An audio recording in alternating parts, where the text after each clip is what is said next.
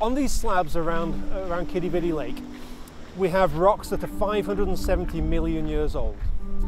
These rocks are unusual because there are only about a dozen places in the world where you can see fossils in rocks of this age. So one of the techniques that we use when we're in the field, particularly late in the season, is plasticine, just the same as you probably have in your kid's bedroom. You can impress it onto an area with a fossil, just push it down with your hand, and when you lift it up, you get an impression of the fossil that you can then manipulate in the light. These things can be really difficult to see because they're only delicately impressed on the surface. There's no shell or anything like that. But if you actually illuminate them from a low angle, you can actually see how the fossils pop out.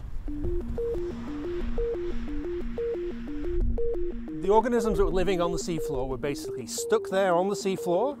They had a stem that went up into the water column and a frond which was collecting something. We don't know if it was oxygen or early bits of food, but these things didn't have guts or anything, so whatever they were doing, they were just absorbing straight from their environment.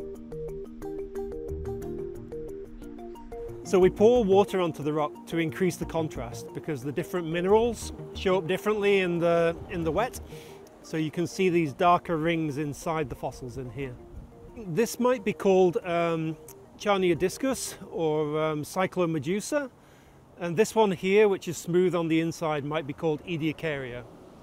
We only found these fossils really recently, like 2 weeks ago. And there's not much time now until the snow comes, and we'd like to enlist the help of St. John's to actually find some more of these fossils for us before the end of the season.